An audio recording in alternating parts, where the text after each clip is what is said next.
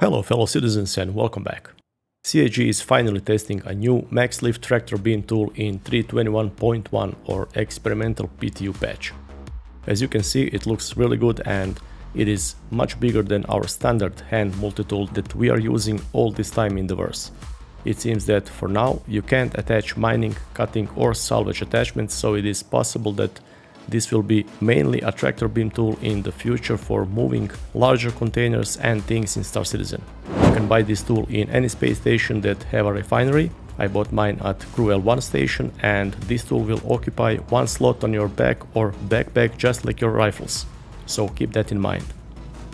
MAXLIFT tool have two modes, a traversal mode for moving things around and probably a detach mode which is not showing when I press B on my keyboard like on the standard hand multi-tool. It is probably just a bug which will be fixed before this tool goes live. You can clearly see that some stats are changing while I press B. For example, on the right side you can see that it says no target or target shielded. If target, or in this case an Aurora LN, have active shields, then MAXLIFT tool is unable to catch the ship. Let's see what will happen if I shut down the shields on my ship.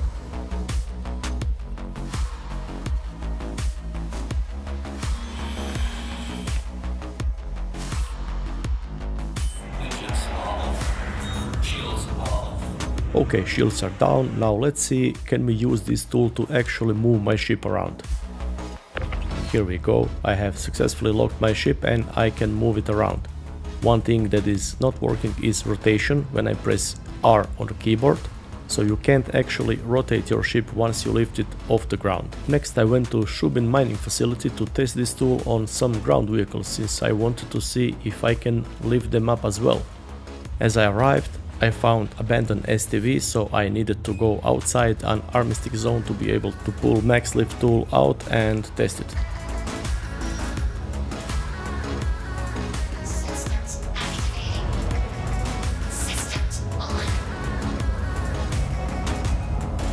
I am outside of armistice zone, so let's check this out.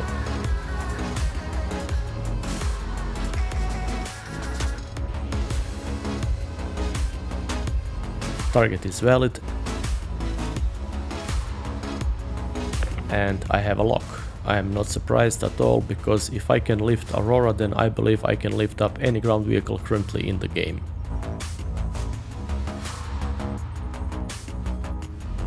Now let's see if this tool has some limitations, or I can lift and move any ship in Star Citizen. To test this, I went for my beloved Anvil Terrapin, which is bigger and heavier than Aurora, so let's see, will I be able to lift and move Terrapin around.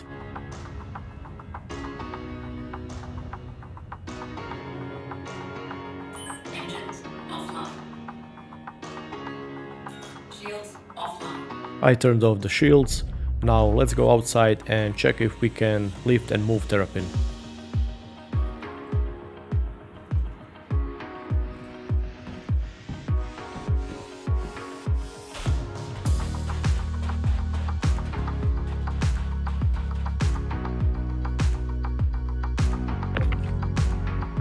And as you can see, color around the ship is yellow, which probably means that this ship is too heavy for this tool. To be honest, this is perfectly normal, since we really don't want to be able to move ships like C2 or Caterpillar, since I'm pretty sure that some people would abuse this tool and grieve players around the verse.